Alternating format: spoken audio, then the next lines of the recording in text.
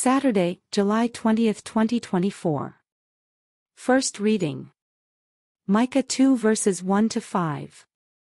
Woe to those who plan iniquity and work out evil on their couches. In the morning light they accomplish it. When it lies within their power, they covet fields, and seize them. Houses, and they take them. They cheat an owner of his house, a man of his inheritance. Therefore thus says the Lord. Behold, I am planning against this race an evil, from which you shall not withdraw your necks, nor shall you walk with head high. For it will be a time of evil. On that day a satire shall be sung over you, and there shall be a plaintive chant. Our ruin is complete. Our fields are portioned out among our captors. The fields of my people are measured out, and no one can get them back.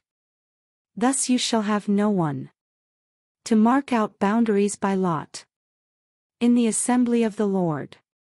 The word of God. Thanks be to God. Responsorial Psalm. Do not forget the poor, O Lord. Do not forget the poor, O Lord. Why, O Lord, do you stand aloof? Why hide in times of distress? Proudly the wicked harass the afflicted, who are caught in the devices the wicked have contrived. Do not forget the poor, O Lord. For the wicked man glories in his greed, and the covetous blasphemes, sets the Lord at naught. The wicked man boasts, he will not avenge it. There is no God, sums up his thoughts. Do not forget the poor, O Lord. His mouth is full of cursing, guile and deceit. Under his tongue are mischief and iniquity. He lurks in ambush near the villages. In hiding he murders the innocent. His eyes spy upon the unfortunate. Do not forget the poor, O Lord. You do see, for you behold misery and sorrow, taking them in your hands. On you the unfortunate man depends. Of the fatherless you are the helper. Do not forget the poor, O Lord. Alleluia, alleluia. God was reconciling the world to himself in Christ, and entrusting to us the message of reconciliation. Alleluia, alleluia.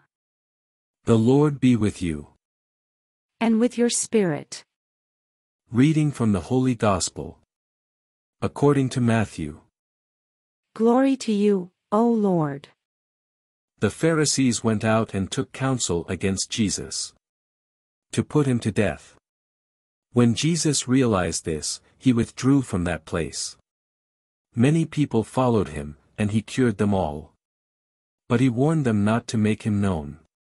This was to fulfill what had been spoken through Isaiah the prophet.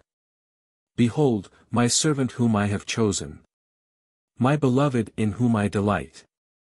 I shall place my spirit upon him, and he will proclaim justice to the Gentiles.